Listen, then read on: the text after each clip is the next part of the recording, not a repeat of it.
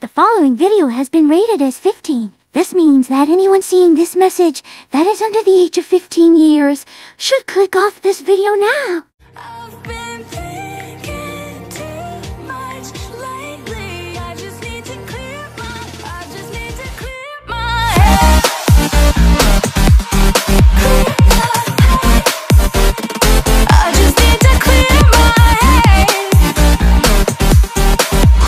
What up, fellow tubers? This is me too, the working plush pup, and welcome to another episode of The Human Behind the Rabbit. No one tell Chu-Tube. But since this episode is going to be hard for her to do, I have taken it upon myself to take over. Today, I'm going to be talking about her stories that led to her having complex PTSD.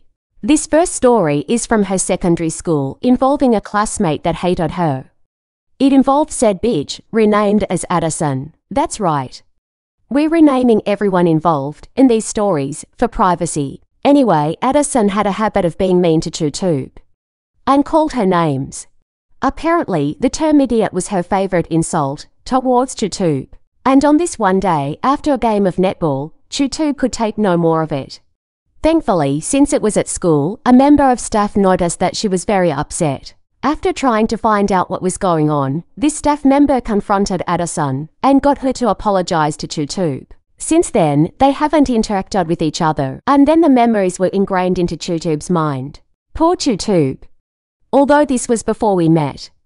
I can't believe that you had to go through that. People say forgive and forget. That's not so easy when the trauma does that to your mind. This next story, however, I was a witness to. It happened a few months before Chu-Tube started PA at college. At the time, she and her sixth form class group were studying food hygiene at the college. On this particular day, her legs were feeling like jelly, making her very wobbly and weak.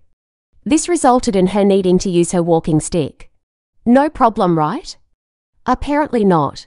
Chu-Tube got confronted in the worst way imaginable while being confronted by staff. I could tell that she was shaken up by it. I mean, seriously though.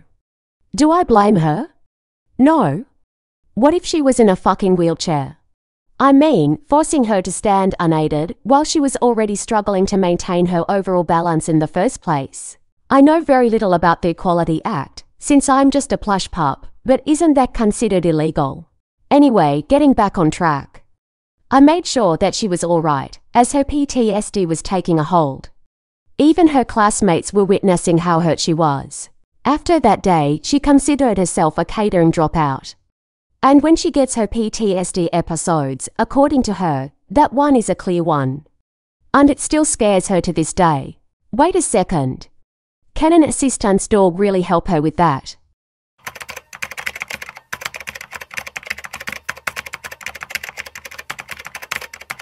Huh.